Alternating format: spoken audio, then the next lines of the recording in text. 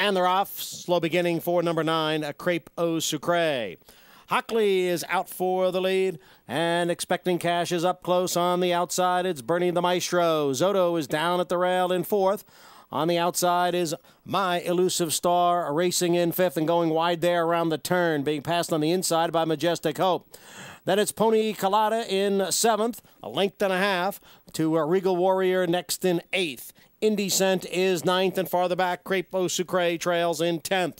The first quarter, 24 and 2/5 seconds. Hockley leads here by a half length with Expecting Cash pressing the pace on the outside in 2nd. Bernie the Maestro and Zotto are right together 3rd and 4th, gap of 2.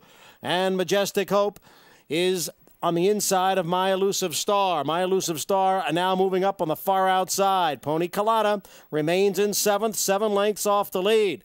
And now they begin the run into the far turn, the half mile in 48 and 3/5 seconds. Hockley, still the one to catch, leads by a neck. Expecting Cash on the outside in 2nd. Bernie the Maestro is 3rd. Then Zotto and Majestic Hope with Pony Colada. They're at the top of the stretch, 3/4 in 1:13.